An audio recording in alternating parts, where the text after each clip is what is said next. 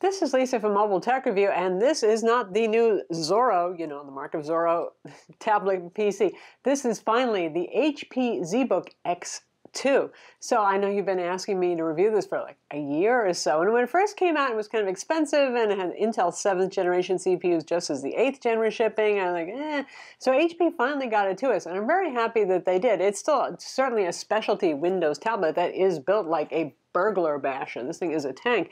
But now we have Intel 8th generation quad-core Ultrabook CPUs inside, the same NVIDIA Quadro M620 graphics, a 4K HP Dreamcolor display, which, if you're not familiar with Dreamcolor displays, that's a proper name for it because it's a really stunning display. And even more exciting, a Wacom EMR pen. Now, this is really aimed at those of you who are artists, probably professional given the price tag, or designers, that sort of thing, and you really love that Wacom EMR experience, which I would still say is the best pen experience in the business.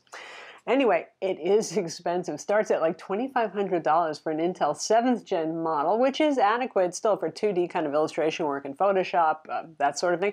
And it goes up to about $3,400 for our Intel 8th generation model. Now, this is pretty well appointed at least. You get that HP Dreamcolor 4K UHD display. You get 16 gigs of RAM and a 512 gig NVMe SSD. So it's not like you're slumming at least with the specs for that price. We're going to look at it now. Of course, a Windows convertible like this isn't just for art and design. It's also great for business uses, like editing PDFs, for example. Speaking of that, I want to thank our sponsors, Wondershare and PDF Element Pro, which lets you annotate, create, edit PDF files. In fact, you can even do things like use the OCR function to scan in an image and then turn it into a Word document or a PDF document. It's $89.95 and it's an outright purchase. So if you're sick of the Adobe subscription model, for example, that's kind of nice too. It's available for Windows, and like I said, it makes sense for convertibles like this particularly, but it works on anything and is even a Mac version. So like I said, this is kind of a unique product, though there are some things that are close. When it was first announced, a lot of people thought, wow, a bigger, better Microsoft Surface Pro. Well, the Surface Pro 6 is considerably smaller. It's in the 12-inch class, and you might think Surface Pro is expensive, but obviously it's a lot less expensive. There's no NVIDIA Quadro graphics, though, with a Surface Pro, and this one can go up to 32 gigs of RAM. This is bigger, heavier, tankier, but it does have a detachable keyboard like Surface Pro. We're going to talk more about that keyboard in a bit. Then there's Microsoft's own Surface Book 2, which is available in 13.5-inch size and 15-inch size. Obviously, this falls somewhere in between, a little closer to the smaller one. But the Surface is really more of a laptop replacement. It's really got that physical keyboard design that makes it feel like a laptop. You've got a different kind of consumer graphics card in that. That's the GTX 1050 inside of the Surface Book. So that one's great if you're more into playing games versus professional content creation, though it can do. Obviously, you're going to get CUDA acceleration with the Surface Book, but sort of a different animal. The pen experience just doesn't compare, which is true also of Surface Pro. N-Trig pens that they use are okay, but not exactly pro level. I know some of you are going to argue about that, and a lot of you do make do with the pen, and depending on the kind of art that you do, it can work out well, but there is a difference in the level of experience in terms of pressure, in terms of tilt, in terms of per application customization for the pen, that sort of stuff. Then there's the Vaio Z Canvas, for those of you who actually remember that one. This is pretty close to a spiritual successor, removable keyboard, relatively speaking, more powerful than the average tablet on the market. Yeah, almost there. And lastly, there's Wacom's own Mobile Studio Pro products, which have the form factor of a tablet. So they're not exactly laptop replacements. I know some of you who are going to school for art or design, whatever, and you're really thinking about that Mobile Studio Pro because you like that Wacom pen experience, but it really isn't designed much like a laptop, is it? So the ZBook has that going for it. Now for the specs, you can see those on screen, but you've got Intel Quad-Core Ultrabook 15-watt CPUs in here. Sorry, not enough room for 45-watt CPUs. That would have been interesting. That was something that the Vaio Z Canvas tried to do in its day. You can go up to 32 gigs of RAM with this. You have a PCIe NVMe SSD, and technically this thing is serviceable. You can open it up to upgrade it, and HP has a service manual if you want to do that, but boy, it is not easy. It's on the complex side, but you could do it.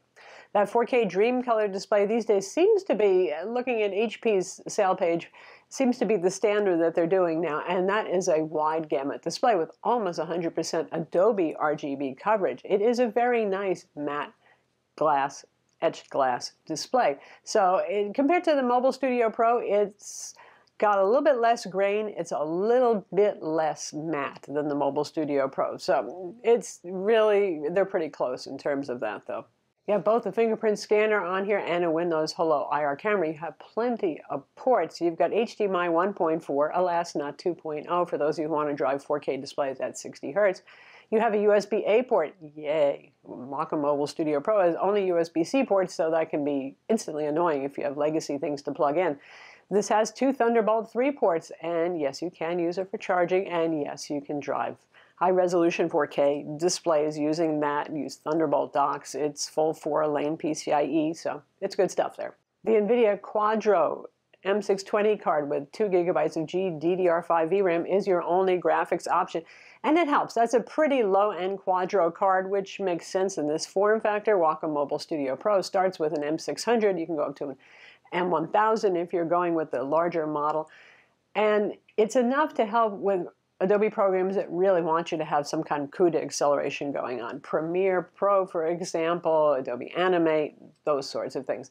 It's not going to rock your world. It's not for playing games. It's not really the killer GPU for those of you who are doing lots of Blender or ZBrush, a lot of 3D rendering. This is a bit more towards the 2D crowd, I would say, this product. One thing I really love about this thing, even though it is heavy, it adds weight. You can see just how heavy this thing is on screen right now, but the keyboard is detachable, but aha, right? With Surface Pro, you pull out that keyboard, it does you no good, right?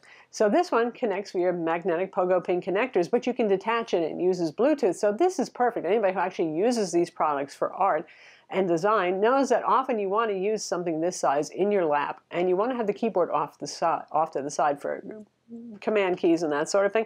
So you can do that here, and it even has a little mini USB charging port if you tend to always use it separated from the tablet so that you have to charge it up. It is backlit.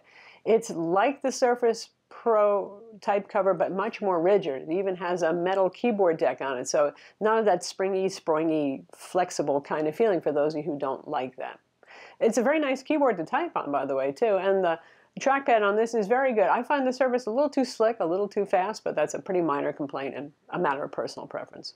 When it comes to build quality, can I say the word tank enough times? This thing is so rigid. It has a very nice flip-out kickstand. This is a metal body, by the way. The kickstand is pretty comfortable compared to a Surface Pro with that metal that can kind of dig into your legs. This one has a kind of flattened area, so it doesn't dig in quite as much. And it's fairly stiff. That is, you can drop this down to just about any angle you can imagine, but if you have a heavy hand, eventually it will start sinking. But overall, it's pretty well done, and it's something we've seen HP do with a variety of X2s in one way or another, this sort of kickstand. This is the first one, I think, that HP ever did with the cut-off corners. We've looked at the HP Spectre X360 Gem Cut with the cut-off corners on it. Well, this one, it just looks good. There's no functional purpose. There are no ports on those cut-offs. In terms of performance, this is sort of like those super thin and light mobile workstations that a variety of companies make, HP, Lenovo, and all that sort of thing, that aren't using 45-watt mobile workstation CPUs. They're using Ultrabook CPUs. So again, your mileage may vary. For 2D art, it is absolutely adequate if you get the quad-core 8th gen, even the 7th gen. Honestly, if you're doing Photoshop and you're doing drawing and sketching or Illustrator and you're doing some design work, this is not, like I said, really meant for those of you who are heavy 3D rendering kind of people. You probably do want a CPU that's more powerful, even for a product that's meant to be used on the go. In terms of heat and noise, it's thick enough and the chassis is heavy enough that heat is dissipated well, which means there's no particular hot spot, but the whole back will get warm. Not hot, not burning hot, but say you're streaming video or you're working in Photoshop with many layers, it'll reach human body temperature, which means it'll feel warm to you, but it's not going to burn you. It does have two fans inside, one for the Quadro card and one for the CPU. Overall, it's pretty effective in terms of that. And the fan, I hardly ever hear it coming on, to be honest. So how about the pen? The pen looks a lot like the previous generation, Wacom Pro Pen 1. However, it is not compatible, the HP, with any of Wacom's Pro Pen or Pro Pen 2 pens. So it's Wacom EMR, but it's different enough that they won't work. So you're going to have to live with this pen, which isn't bad. It doesn't have much of a soft touch finish, but that could be a good thing because Wacom's soft touch finish pens tend to get sticky with age, kind of the rubber degrades or whatever it is. It has an eraser at the end. It has only one button, and that's kind of a bummer. I like to have at least two buttons, one for Photoshop Undo, for example, another one for the Alt key, so I can keep sampling colors as I'm going along and painting. The weight is on the light side, but the shape of it is very pleasing. It's 4,096 pressure levels. Wacom's currently up to 8,192. I don't think that part is terribly important. It supports tilt just as well as any Wacom product does, which is to say pretty much universally supported. It's not like N-Trig pens where you have to fight and fiddle and try to find a program that actually supports it well. This just gives you tilt, which is delightful and kind of important for those of you who are doing any kind of serious artwork with the pen. There's virtually no parallax with this, and that way it's a lot like Wacom products, and there's no air gap that I can see, so it's probably bonded glass. The good stuff there, and the display is just lovely to die for. Lovely color gamut. Could be brighter though. 300 nits is okay. It's not stellar. It's not class leading. Perhaps they were shooting for better battery life when they did that. The contrast ratio, you can see all the specs on screen, but the contrast ratio on this is decent. Almost 1,000 to 1. Probably the etched matte glass surface is reducing contrast a little bit, so it couldn't score even higher. Obviously, the star here is the color gamut, which is very wide, and HP does a factory calibration. It was pretty good out of the box. A little too cool. The whites are a little towards the blue, but in general, they did a pretty good job.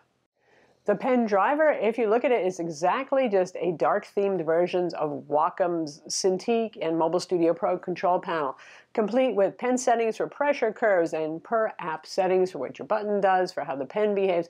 That part is really nice because often we want it to do different things in different programs, so that's pretty well done. I've had no problems with running Windows 1803 and 1809 on this. It's just fine and compatible, and Wacom's drivers are all compatible at this point too.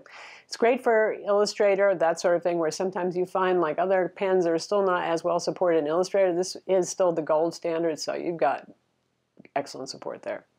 This does have HP quick keys, which are basically express keys on each side, so lefty, righty, it's all good. So you can do things like make your brush bigger or smaller or zoom and all that sort of thing. And you have a touchscreen for zooming as well, so that's nice to have, those buttons. Battery life on this, 70 watt-hour battery, which would be big for an Ultrabook, but not so big for a mobile workstation, but this doesn't have quite the horsepower of a mobile workstation either.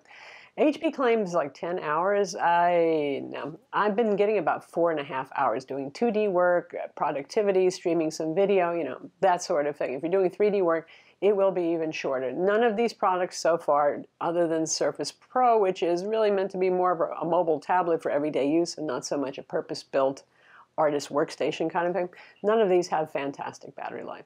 It does support HP's Quick Charge, and it comes with a 90-watt charger.